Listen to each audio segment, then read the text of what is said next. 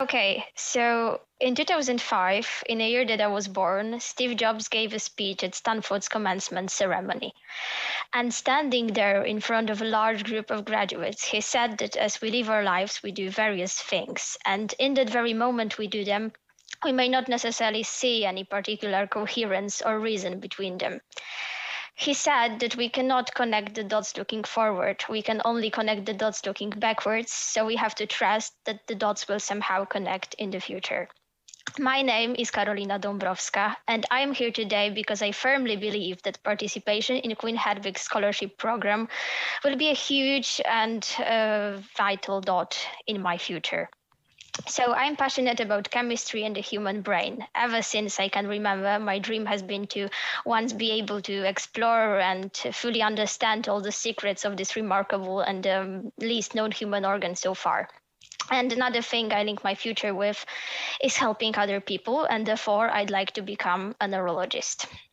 I've always dreamed of completing my medical studies at one of the best universities in the United States, because gaining knowledge in the vicinity of the world's best scientists and researchers would be for me a great privilege and also an opportunity to be close to the most important scientific discoveries that will be made in the next years. And here come the benefits that program would have for me. So a visit to such amazing and fulfilled with science places like Stanford or NASA would allow me to get acquainted with scientific and academic community in which I hope to find myself in a few years. And certainly, I would also learn many important things that would be helpful later in applying to American universities. Another great thing that I find amazing about the scholarship program is the people that will go for the trip, because we, the applicants, all definitely have different passions, plans for the future, and talents. And the relationships that will develop during the journey will probably be highly beneficial both for us and our environments, because now it could result in cooperation and integration of the most talented students from best published high schools. For example, in joint implementation of scientific or social projects, and etc. But however, in a few years, it could turn into international cooperation between the world's best researchers from various fields. And that is, in my opinion, one of the most important factors for development of science. Okay, so now you know about my goals, passions, future plans, and why would I like to become your scholarship holder. But I would also like to tell you about some dots that I have already marked on my way to making my dreams come true. So the first one, and the one that I'm the most proud of, is winning a title of laureate of this year's edition of Polish National Chemistry Olympiad. I was 10th among all of the competitors, which was also the best result among all female participants. So another dot is my research internship, which I'm currently doing at Faculty of Chemistry in Warsaw University of Technology. And one of the things that the research team I work in is dealing with is development of biodegradable implant for cancellous bone. Last year, I also completed an individual laboratory practice, also at University of Technology in Warsaw. And my research there was focused on the phenomenon of optical illusion, and it corresponded perfectly with my interest in neuroscience, but also allowed me to gain knowledge in the field of psychophysics and optics. Next dot, which I found a great experience, was volunteering in Klinika Matmy. Within it, I was giving free tutoring in chemistry to children of medical workers during the COVID-19 pandemic. And it was amazing, not only because of the noble goal and that I could help, but I could also prove myself as a teacher. And that turned out to be a pretty satisfying and effective way of consolidating knowledge. So as Steve Jobs said in the quote that I began my speech with, we have to trust. And what I trust in is that the most beautiful and meaningful connections are those between the dots that were made by following our heart and intuition.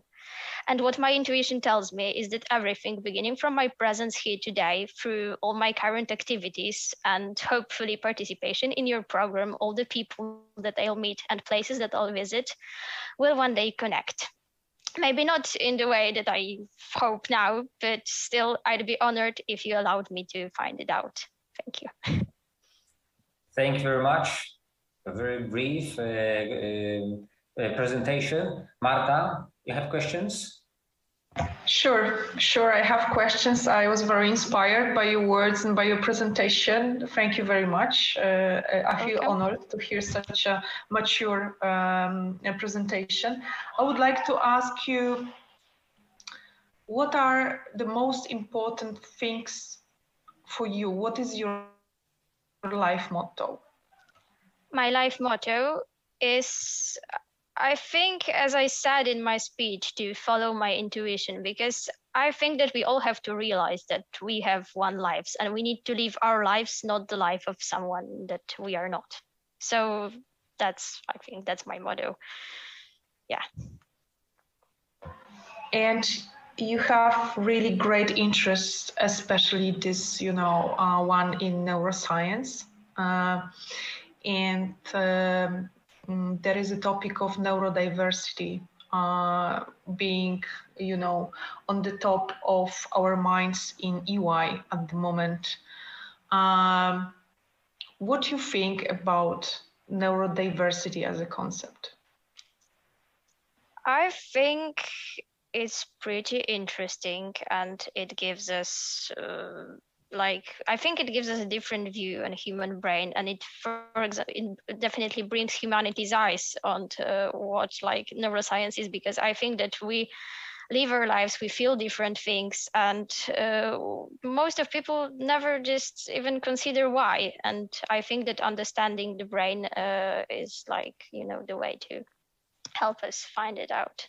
Yeah. Thank you very much, Karolina. That's all from my side. Thank you.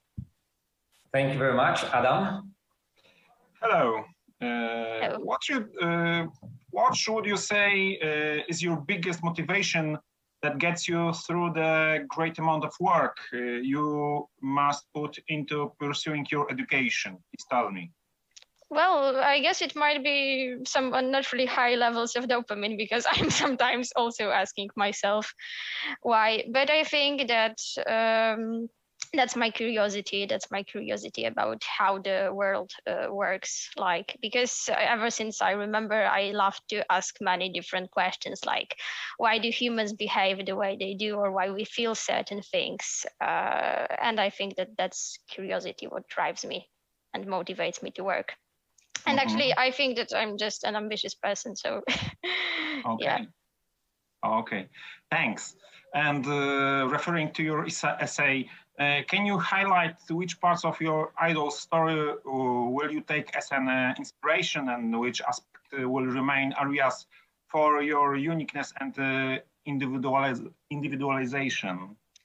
Oh, definitely. Yoki Matsuoka, my idol, which an essay was about, inspirates me with her ability to seek for opportunities where other people would see obstacles. I'm trying to develop such an attitude to life, because it's hard sometimes, but I think it will help me.